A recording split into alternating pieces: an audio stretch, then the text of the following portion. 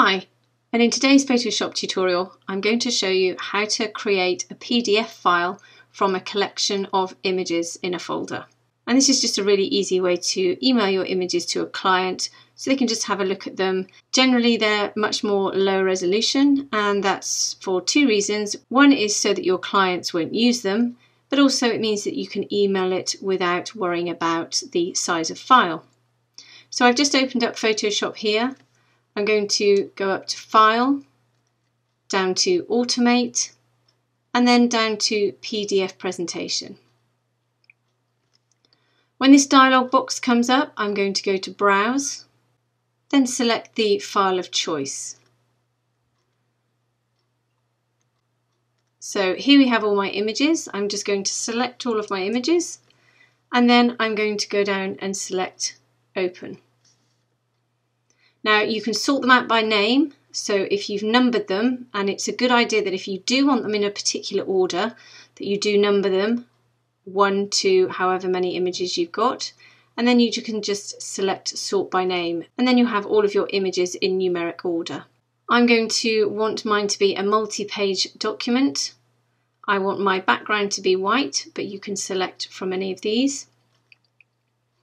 Happy with my font size. And then if I want to put any of these details in, author titles, then I can do, but for this demonstration I don't need to. Then I'm going to click Save.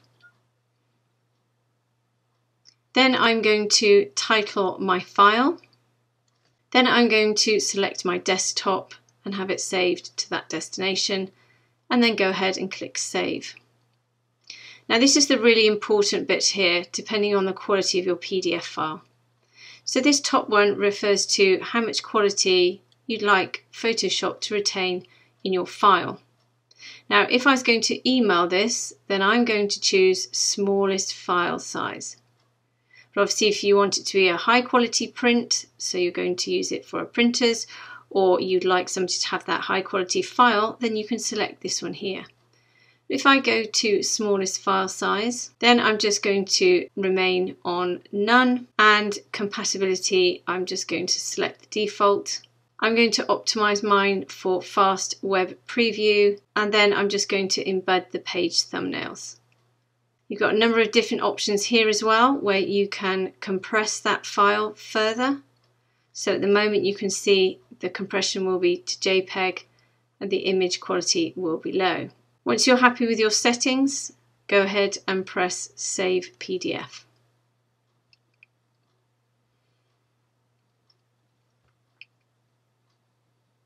Now, as you can see, Photoshop will go through each different image, and then once it's finished it will return back to the home page. So if I just close this down and then just bring this in to show you, this is my desktop file here. It's produced this file. And if I just double click on it, this is the PDF file that's being produced. Now if I just pop over here and use this arrow here and go up to this icon here, you can see all my images sitting in the menu bar to the left hand side. And as I scroll through, you can see they're all in that particular order. So I hope that's helped you today. If it has, please subscribe and have a great day.